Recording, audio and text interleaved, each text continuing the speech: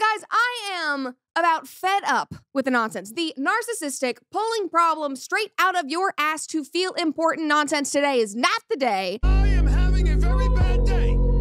I am in no mood. I already ranted about the Kamala Harris-Brett Baer interview right before filming this, and yet I cannot talk about this story. I am already heated. I am already sweating because it is so dumb. It is so dumb and narcissistic. To get into this, as you guys probably know, or you're about to hear it, I am a proud former theater kid. I'm sorry, I know, but I'm sure most of you guys are not surprised, but the first musical that I ever saw on Broadway was Wicked, like many people. I have been intrigued by the new musical film that's coming out starring Ariana Grande. There's that whole story with her and one of the co-stars and breaking up marriages. We've already talked about that. There's a lot of tea that has been going on behind the scenes in this movie. So I'm interested in that, obviously. But I'm also interested because I love Wicked. But after the ridiculous story that I'm going to tell you guys today, I literally do not think that I could bear to watch this film because the actress who was playing Elphaba, a.k.a. the Wicked Witch, just ruined the entire thing for me and fans everywhere. And it's because she desperately wants to be a victim of racism. Oh, shit. Here we go again. Before we dive into the story, though, make sure that you like this video, subscribe to the comment section channel if you've not already, and of course, hit that notification bell to stay up to date on all of our episodes. All right, just so we are all on the same page, let's watch a little teaser of the trailer for the new film. Are people born wicked?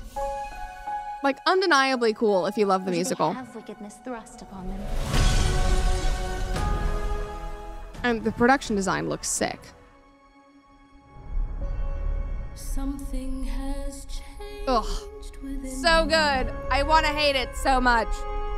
She doesn't give a twig what anyone thinks. Also, I just want to say, there was a little moment back there where she had the hat on and there were shadows over her eyes. Remember that, because that's iconic and it is very important to what we are about to discuss. Okay, thank you. In the business, we call this foreshadowing. I'm not afraid. Ugh, it honestly looks so sick. That's the thing. It's the wizard who should be afraid of me. Ugh. The woman playing Elphaba is an incredible singer. Now, obviously, I have been, a bit skeptical. I'm a purist because I love the original musical, but I was interested. I was excited. I liked the trailer. I was happy that they hired a real Broadway star to play Elphaba, not just some random Hollywood actress who would not be able to sing those songs because they are just incredible and iconic. But like I said, yesterday, she went and ruined so much of the magic. And it all started with a poster, because about 10 days ago, the production released a set of posters and stills from the movie, and one of the things that they put out was a recreation of the now iconic Broadway musical poster that has obviously become synonymous with the show. Pop Base posted about this. Ariana Grande and Cynthia Erivo recreate the iconic Wicked Broadway poster. And, people went wild and went viral. Like, they were genuinely excited and pumped because everything is starting to feel real. The movie's about to come out. It looks beautiful. The production design looks amazing. The costumes look beautiful. She looks like she painted her entire body with rough greens, which is exactly what she should look like, and also what my dog's faces look like every single morning after they eat their breakfast, because they love their rough greens. Rough greens is a supplement that contains all the necessary vitamins, minerals, probiotics, omega oils, digestive enzymes, and antioxidants that your dog needs every single day, which are things that he's probably not getting from his conventional dry kibble. And rough greens is so great because you don't have to go out and do all the research and the trial and error to figure out what new dog food would work for your dogs or do the whole fresh, raw diet. You can just sprinkle this on their food every single day and you can rest easy knowing that you are taking a huge leap for your dog's health. And dog owners everywhere rave about rough greens, not just because of the convenience, but because it supports healthy joints, it improves bad breath, it boosts energy levels, and so much more. Obviously, we know that we are what we eat. I always feel better when I take my supplements, when I eat clean. That goes for your dogs too. And of course, it goes for your cats, which is why Dr. Dennis Black, who's the founder of Rough Greens, has now created Meow Greens for your cats. You can also try Meow Greens with one of those free Jumpstart trial bags, which you can get at roughgreens.com or by calling 877-66-MY-DOG. And these Jumpstart trial bags, whether you're getting Meow Greens or Rough Greens, can be at your door in just a few business days. So if you're ready to try out either of those, go to roughgreens.com/Brett or again, call 877-66-MY-DOG. And then your dogs and your cats can be twinning with Elphaba, which actually would be kind of a fun promotion. Rough Greens, you should do that. But people were also pointing out that they didn't really get the recreation exactly right. And so just for fun, literally just for, shits and giggles and for their own enjoyment and happiness, they edited this new movie poster to look more like the original. Just watch. Okay, they're adding the shadow, which again, we saw in the trailer. Iconic, covering her eyes, very mysterious, literally in the movie, in the poster, and then they're changing the lips. And then they're editing her mouth to give her more of a smirk, which is just so iconic in my opinion and tells us so much about her character because, you know, she's not born wicked. That is the entire point of the musical. She's funny, she's endearing, and the smirk tells us that. And what they did in this new poster is kind of just make her look a little more abrasive and angry. And then they just moved Ariana Grande's hand up to make it look more like the original, like hiding her face. They added the hair that's in the original, all of that. Basic stuff just to make it look like the Broadway poster. There you go. It was for everyone's personal enjoyment. And it's, you know, harmless, right? And people liked it, you know, simply because it was what they knew. They loved that her eyes were hidden, making her more mysterious. They loved the smirk. All fine and good. Or so we thought. Now, this new version of the poster quickly made the rounds on social media, made its way to X, made its way to Instagram, with everyone sharing the same harmless sentiments. Somebody said, how is it that random people on the internet can do such better jobs than people who are actually hired and paid to do this? This is great, fantastic. Somebody else said, whoever did it, thank you, because not gonna lie, it was bothering me. Somebody said, I like it more, I don't know. Somebody else said, I love this version so much better, OMG. But someone did not like this at all. And not the photographer, not the graphic designer who made the creative choices, but the woman playing Elphaba, a.k.a. Cynthia. Because as a Black woman, it was very, very triggering to feel erased. Excuse me, what? Literally. That is what she said. This is what she posted on her Instagram story yesterday. This is the wildest, most offensive, guys, most offensive thing I have seen, equal to that awful AI of us fighting. They made an AI of them like fighting in the poster, was not really a big deal. Equal to the people posting the question, is your blank green? That was a meme, kind of explicit, don't need to go into that.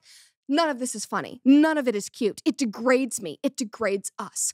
The original poster is an illustration. I am a real-life human being who chose to look right down the barrel of the camera to you, the viewer, because without words, we communicate with our eyes.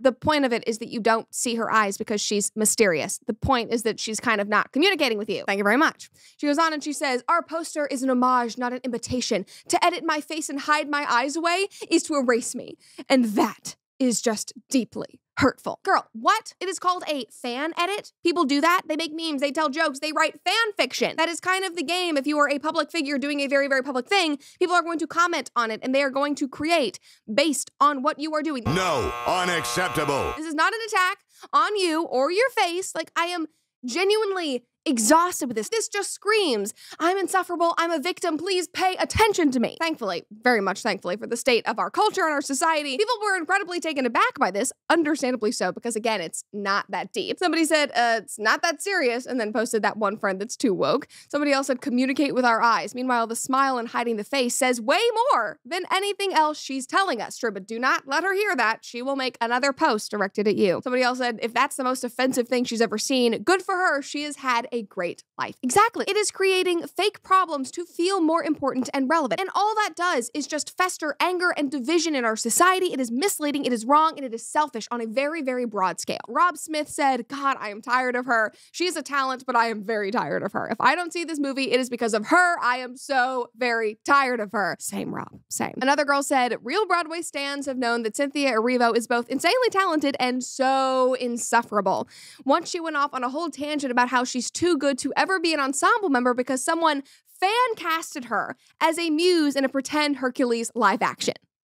Because a fan did something. Like, this girl spends way too much time searching herself on X, is what I am learning. It's like she's this generation's Barbra Streisand, just like yelling at audiences anytime she gets. Like, Cynthia seriously needs to care less about what fan edits make of her. Poop Crave posted and said, imagine you're a Wicked musical fan, eagerly waiting for the movie, and you just wanted to make the poster aesthetically pleasing and closer to the original, just for the star to call you racist. I mean, welcome to 2024. And then last one that I just have to share because it had me rolling this morning. This guy said, going to the store, y'all want anything? A picture included so as not to erase Cynthia Erivo. Is this good enough for you, Cynthia? Are you happy? You're not being erased now. We're all staring down the barrel of your eyes everywhere I turn on social media to try and make you happy. Remember who the star is? Me? Bender. The one good thing to come out of all of this is seeing that people are over the BS. Because literally 4 years ago, everyone who saw her post would have been on their knees repenting for their racist transgressions. Oh, I'm listening and learning, Cynthia. I'm so sorry. But now the majority of the internet,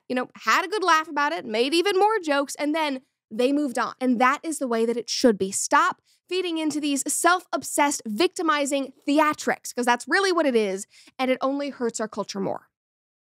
Well, guys, I hope you liked this episode. Make sure that you like this video, subscribe to this channel if you have not already, and if you want even more content, you can follow me on Instagram, Snapchat, and TikTok. See you guys next time.